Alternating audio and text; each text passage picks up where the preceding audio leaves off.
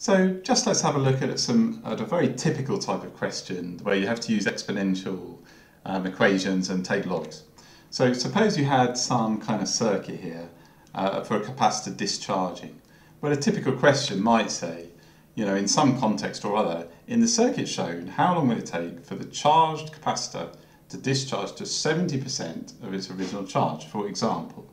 Now, so the first thing to do is write down the exponential equation that we're going to work with. Well, in this case, they're talking about charge.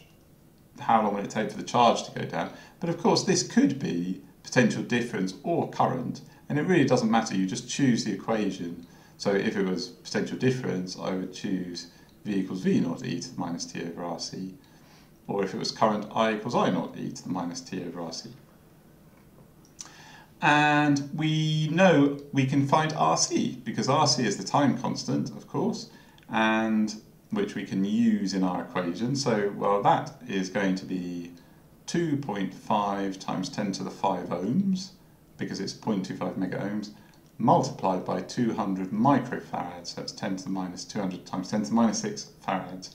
And if we evaluate that, it's 50 seconds. So we've got RC. Well, the trick to these is to rearrange the equation so that you've got Q over Q0 equals e to the minus t over RC.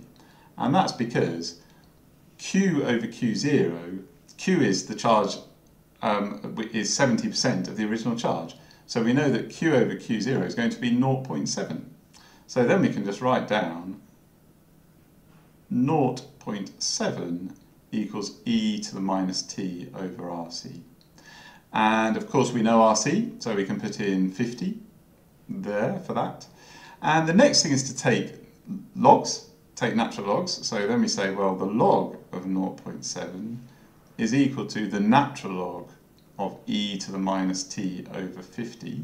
And hopefully now you're feeling okay, if you weren't already, about natural logs. The natural log of something is what you have to raise e to get that thing. So we can see here that it's the natural log of e to the minus t over 50 is just going to be minus t over 50. So we get the natural log of 0.7 equals minus t over 50.